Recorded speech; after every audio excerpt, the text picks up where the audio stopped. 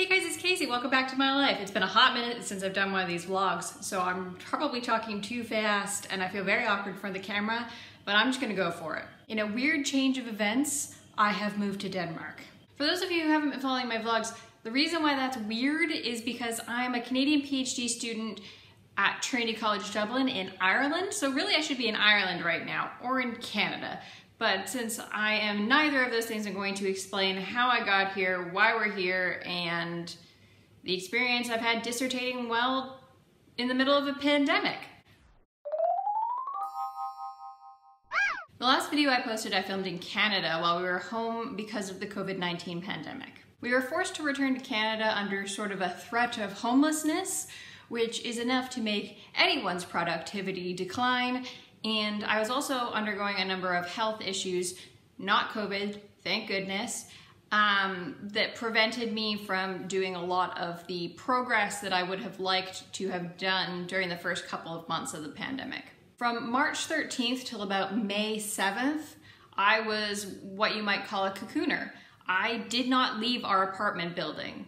And when I say I didn't leave our apartment building, I mean I physically did not leave even our unit more than maybe 4 or 5 times over the course of 3 months. I was pretty worried about getting COVID, not the least of which because I have some underlying health conditions that would make getting the virus potentially very dangerous for me, despite the fact that I'm a very young person. I have asthma, a history of anemia, there's blood clotting issues in my family, and I just generally don't have a very strong immune system. I had a really bad bout of pneumonia in 2004 that may very well have been SARS, and I also had a pretty bad case of H1N1 during the H1N1 pandemic.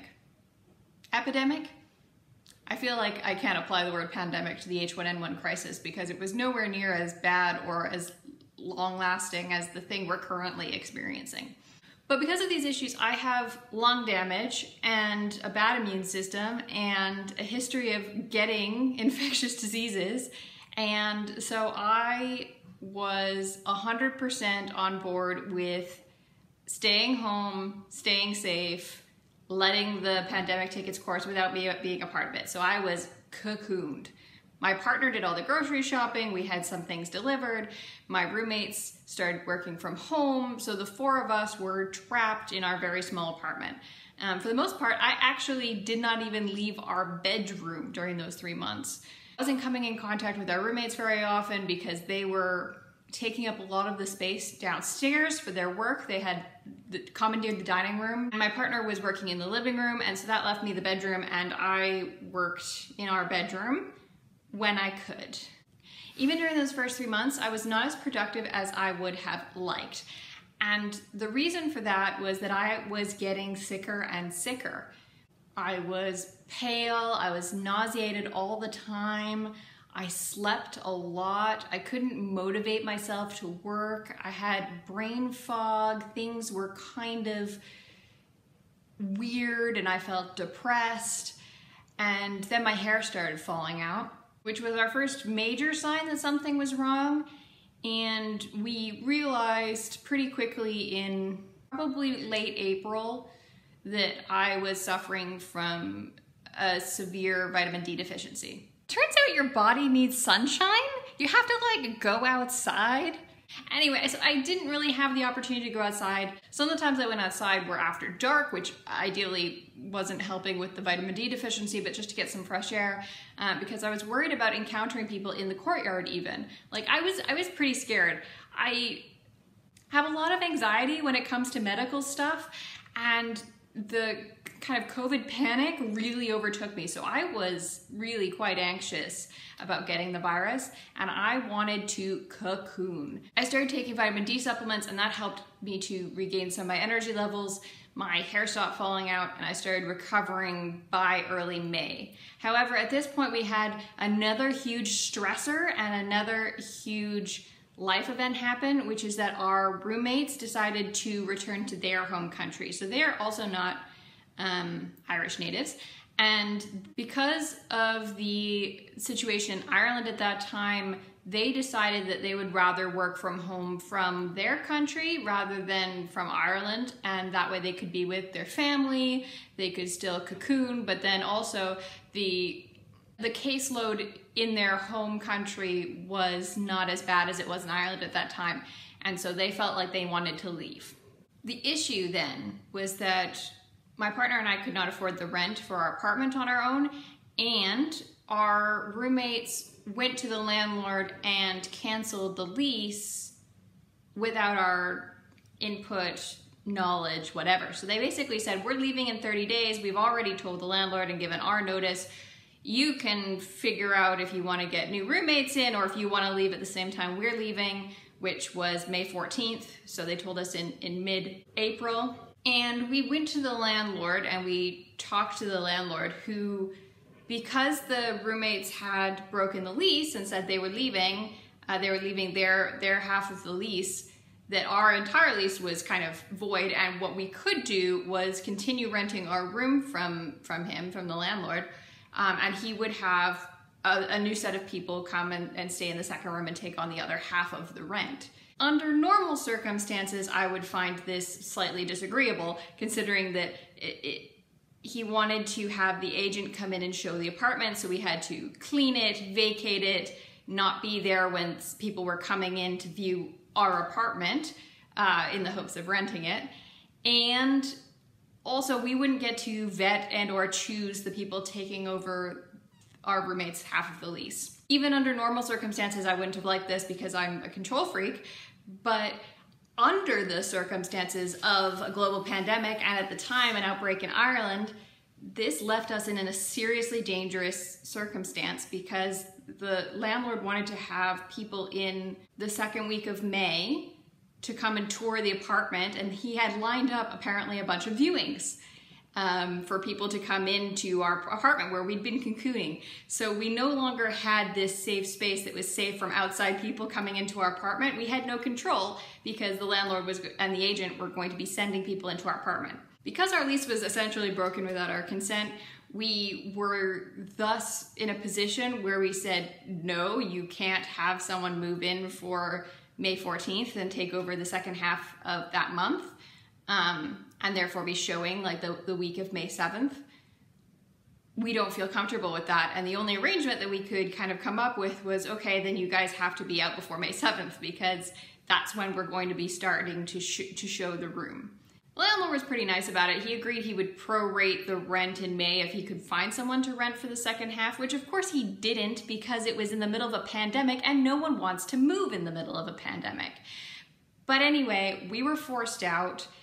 We had about 2 weeks to pack up all our stuff, put it in storage, and fly home to Canada. Keep in mind that I was still quite sick at this time. I felt like I had no immune protection whatsoever, and we were being forced to fly because we weren't going to be able to find an apartment in Dublin in the time allotted. Like it takes months to find an apartment in Dublin when it's not a pandemic, you know, and no one's moving during a pandemic. So because evictions were supposed to be canceled.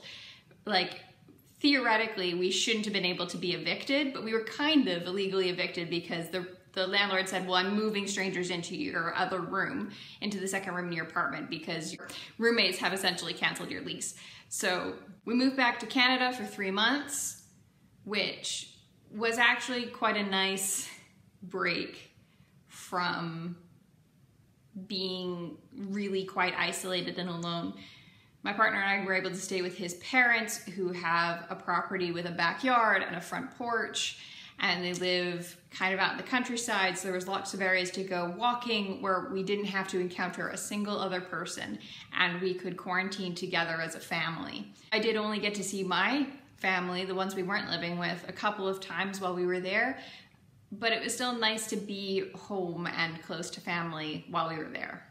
However, needless to say, I did not get much work done between like April to June because 1, we moved in a panic in the middle of a pandemic, 2, I was quite sick and had to kind of recover, and 3, there was a pandemic. The amount of stress and confusion and like bad news coming in is just going to make anyone's productivity bad, right? By late June, I was finally able to start working again, really. But it was a slow start, and it was a time in my life when I really should have been focusing and buckling down on the work. But that just wasn't possible given the circumstances. And my circumstances are nowhere near as bad as other people's, and I'm not playing the victim here saying, oh, I was sick and we had to leave. Like, we were lucky enough that we had family we could rely on to, one, buy us emergency plane tickets, take us home, and let us live with them. And two, we had a place to go and a place to recover, and we were also very lucky that at that time, flights were social distancing, everyone wore masks on the flight, and no one from our flight, as far as I know, got sick, and certainly we did not get sick. It was around that time that we found out for sure that Reese had gotten into and accepted a PhD researcher position at the University of Aarhus in Denmark. When Reese was first thinking about taking this kind of position, he thought that he would be commuting from Dublin, or that he would be commuting from Aarhus to Dublin. So the plan initially was for me to stay in our apartment, stay in Dublin, keep working at Trinity College as a TA, all that stuff. And for him to either fly to Aarhus once or twice a month for meetings, if that was going to be possible, or to be in Aarhus most of the time and then fly to Dublin to see me. However, once he actually got his contract and looked into it more, it became really clear that he needed to be here. He needed to be in Denmark. He was going to have teaching obligations and meetings and an office, and there's office culture, and they have meetings every day. And the way his PhD works is very different than the way my PhD works. I mean, we're in very different fields. He's in biology, which is a STEM field. And so the way that STEM works is often very different than the way that the humanities work. And so we're very fortunate because we've been able to get permission for me to continue doing my degree remotely. And we didn't really even have to do anything special to do that because the last 2 years of the PhD, at least in my program and in my field, are writing years. So I'm doing the writing up of my dissertation. A lot of the kind of preliminary research is done. I've already passed the confirmation process. All of my courses have been taken and passed. So I don't need to be in Dublin in person in order to finish, which is really lucky for us because that meant we were able to move together to live in Aarhus. And since we no longer had an apartment in Dublin that we were worried about, it really was a no-brainer that we were going to pack up and move to Aarhus together. But of course, that meant flying again during a pandemic. And moving during a pandemic once was crazy. Moving twice really sucked. I mean, we ended up kind of moving 3 times because what happened was we flew to Aarhus with a temporary apartment lined up, like a temporary accommodations that was like sort of more of a hotel. We were lucky we were able to move in August before like the students came in, so we had some leeway as to finding an apartment, and we got lucky and found a place very quickly, signed a lease, and moved in officially as of August 15th, our lease started. So we've been in this place now a month, which is crazy to me because this is now our 3rd home in 4 months, our 4th home in 6 months, and we've moved during a pandemic. We're immigrating to another new country, this time to a country where I don't speak the main language, nor does my partner. And we're still in that kind of stage where I keep referring to the language that's spoken in this country as Dutch instead of Danish. And I keep starting to talk to people in German. We love our new apartment, and hopefully the background behind me becomes a consistent feature in these videos. But it's been very, very stressful the last few months. And now that it's September, I've gotten into contact with my supervisor and we've made a sort of plan for how it's going to work in terms of finishing my degree remotely. And one of the first things he asked was, how much progress have you made in the last 6 months? But he did add the caveat, it's okay if the answer is none. Now my answer wasn't none. My answer was very close to none. It was next to none. but it wasn't none. Like, there was a lot of things that I had been working on or processing or thinking through, so I've been thinking about my introduction a lot. I've also been reading a lot of stuff that will hopefully be referenced in the dissertation. Like, a lot of the work of doing a dissertation is percolating. It's letting things sit and solidify and let ideas find each other and connect themselves. And so often it seems like you're not really doing a lot of work, but then you are actually working. And from the outside, it actually looks like not a whole lot is being done. And that can be really stressful because you don't have any like tangible deliverables. So I had to go to my supervisor and be like, I don't have any tangible deliverables. I can't say I wrote this chapter or I worked on this paper or anything like that. But I did not let it fall off my plate. Like, it was something I was constantly keeping in the back of my mind, and I've made a lot of plans and I've thought a lot of things. I've made some outlines. I've done some reading, like bits and pieces here and there that, again, does not amount to much tangibly, but will hopefully set me up to work fairly quickly in the coming year once things are really settled down.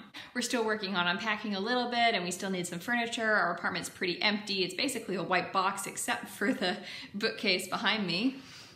But other than that, we've been really fortunate in terms of, again, not getting sick despite traveling twice during a pandemic on very long international flights.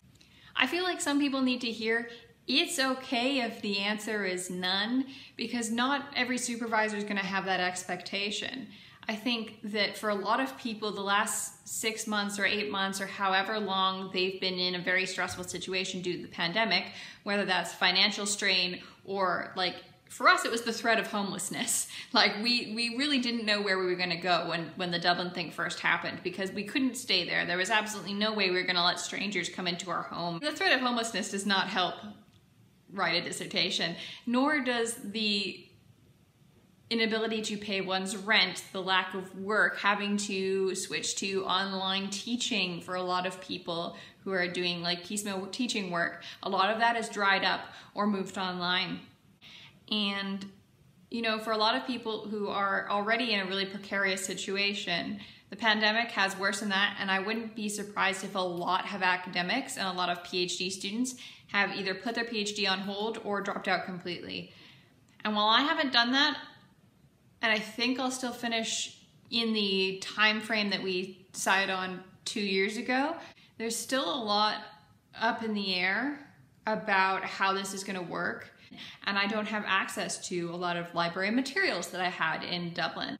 Other than materials that I can access online, I have been pretty much cut off from materials that I might need to finish. And so there will probably be times when I have to travel either to Zurich or to Dublin to find materials that I need to write up. But I do have a home. I do have a quiet space to work. I have a desk. I have a supportive partner. So we're very, very fortunate. And despite everything that went wrong, there are lots of things that went right, and I think we're going to be okay.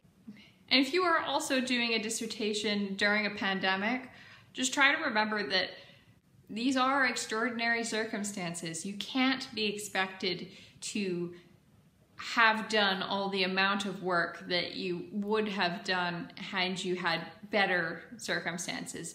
Like, under ideal conditions, I might have written a whole nother chapter by now. I still think I'm doing pretty damn well, considering that the world is burning.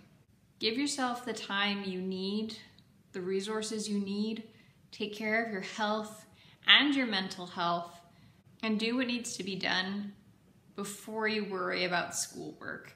And I know that shouldn't be the message, because especially in a PhD, everyone thinks that you should be working 80-hour weeks and pushing yourself to the limit and causing yourself to have a breakdown. No, you should not cause yourself to have a breakdown. Dissertating is hard enough without a global pandemic. It's okay if the answer is none. I hope you're all healthy, happy, and safe. Take care.